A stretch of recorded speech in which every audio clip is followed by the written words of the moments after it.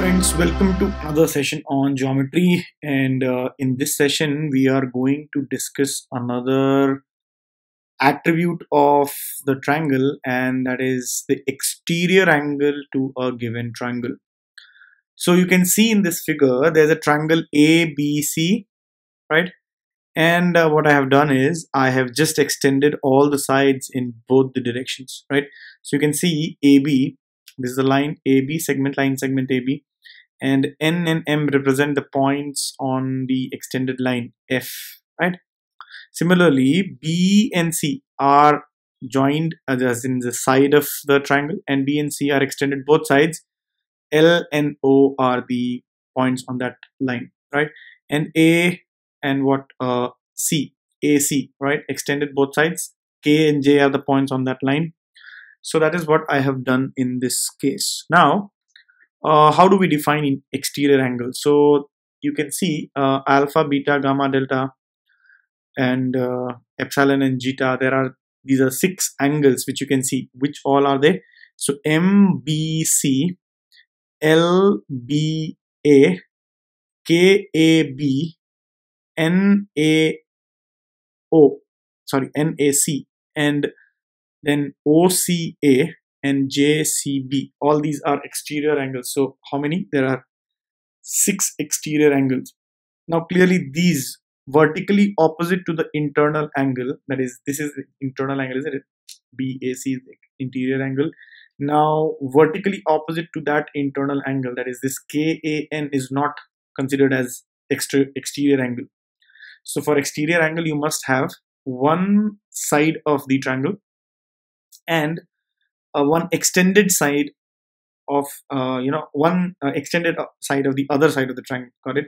So one side has to be there, so AB has to be there. Now if you're picking up this side, then any of the extended sides, that is AK is the extended side of AC, so the two arms will be one of them will be the one side of the triangle, and the other arm of that triangle has to be the extended arm of the same triangle, but some other arm, not the same previous arm. I hope you got it. So in case this is BC is the arm, correct? BC is one of the arms of the, or one of the sides of the triangle. Now this, if you are taking this, then there are two possibilities. One extended arm is AB, which goes to M.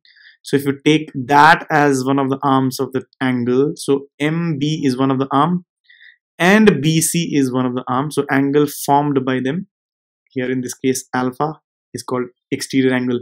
Similarly, LBA, where AB is the side of the triangle and BL is extended side CB, right? So these are two exterior angles.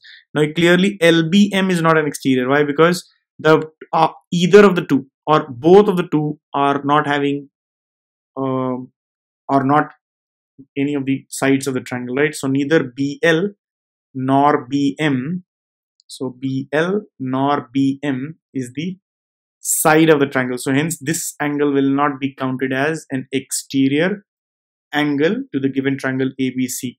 Got it? So once again, exterior angle of any given triangle will be nothing but the angle formed by one of the sides of the triangle and one extended side of any of the other two sides, right? So don't count this one.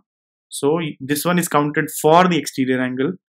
Then the other arm of that exterior angle will be the extended arm of the other side of the triangle. That is BC extended gives you CO is one of the arm, and AC is the other arm. So ACO becomes the exterior angle. Now you can also see that the two pairs of exterior angle are equal, and rightly so, because they are pair of vertically opposite angles, so they have to be equal. So in a nutshell, we can say that in a triangle there are 3 pairs of exterior angles, right? 3 pairs of equal exterior angles. So alpha beta is one pair, and then this epsilon and zeta is another pair, 129.89 degrees here in this case, and delta and gamma are another pair. So 3 pairs or 6 exterior angles are possible in a triangle.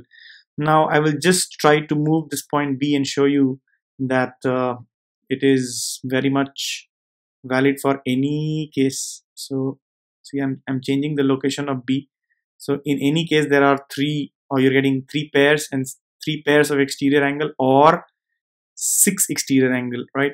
Can you see that, guys? So you will get always three pairs of exterior angle, and in every case the three pairs are equal.